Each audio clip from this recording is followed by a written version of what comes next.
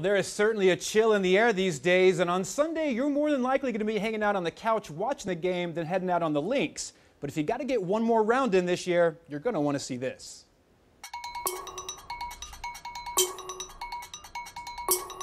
Shh! Please keep the noise down at the Penn State Acoustics Research Lab.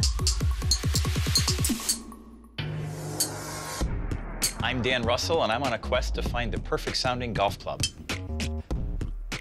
For the last 15 years, I've been studying the acoustics and vibration of sports equipment. I've been looking at baseball bats, softball bats, tennis rackets, golf clubs, hockey sticks, cricket bats, ping pong paddles, anything that you hold in your hands to play sports with.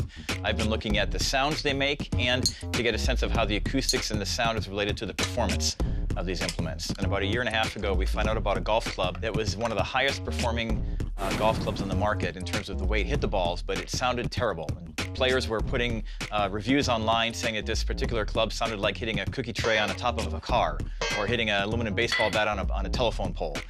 So we wanted to find out what it was about this particular golf club that made it make such an annoying sound. But one of the things that the players know is hitting the ball in the center of the face, it produces a sound that players like. Hitting the ball off center or above and below, they can tell whether it's been a good hit or a bad hit by the way it sounds. We want to know how the entire club is radiating sound. So we were measuring the vibration, not only the face, but also the crown and the sole, the entire body of the club, to find out what is this club doing that makes it radiate sound the way it does, and makes it produce the sound. So when the ball hits it, why is it screaming the way that it produces the sound? At the 3D Golf Simulation Lab, they use the same technology Hollywood uses to create CGI characters like Gollum or King Kong to measure golfers' technique. We've got the markers on the golfer here and even on the golf club. Every marker on the golfer is seen, hopefully by at least 3 cameras at a time. As Matt makes a swing, you'll see that his back is going to turn, his torso turns, his pelvis, and as he moves through, it's a very dynamic movement, so we need cameras around the room to see the movement of all the markers. This is a skeleton representative look, but it really is this golfer's movements to within a degree and within a millimeter. So what we can do is visually look at this swing from any angle. So it's like having an infinite number of cameras. For instruction purposes, it can be extremely valuable. But Dan's not interested in improving his swing. He wants to improve his clubs. The 4 cameras work together to take 2 images of the golf ball, as well as 2 images of the club head moving through impact. We've markered up the club face here as well, so that it knows the impact location for the golf ball. Right now, this microphone located close to the ball will allow us to measure the sound that the ball is hitting and get a chance to see how it differs for impact location, toe, heel, center, up or down, and we can compare that to what I've been able to measure for the club vibrations and the ball vibrations. Back in the acoustics lab, it's time to see how the club head vibrates on impact. So in order to measure the vibrational properties of a club or a racket or a bat or whatever it is I'm testing, I've got a real small accelerometer, a little tiny device that measures vibration. I will attach that with a little bit of wax, plug that into my analyzer.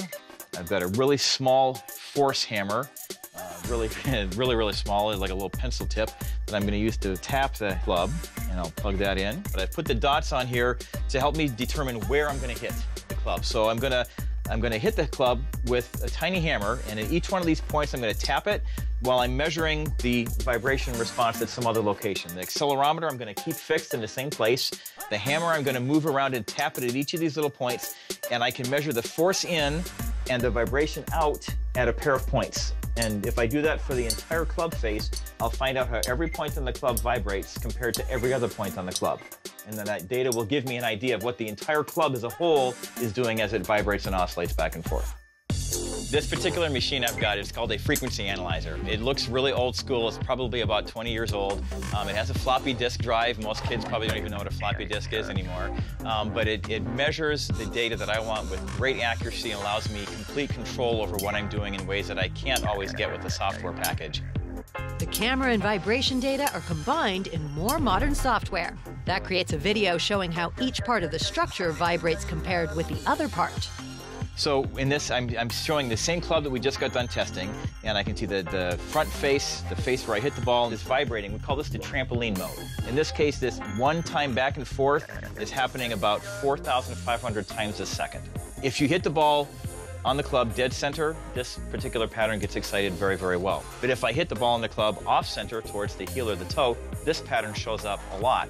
And so the resulting sound will be different because I'm exciting a different type of vibration in the club face.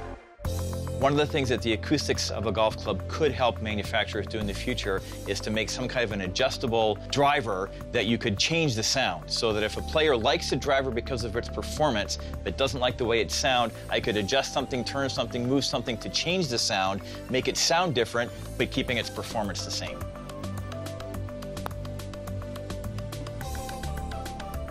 So unfortunately, I can't play golf, and it doesn't matter how much I know about the acoustics and the vibration of the golf club, it's probably not going to make me a much better player.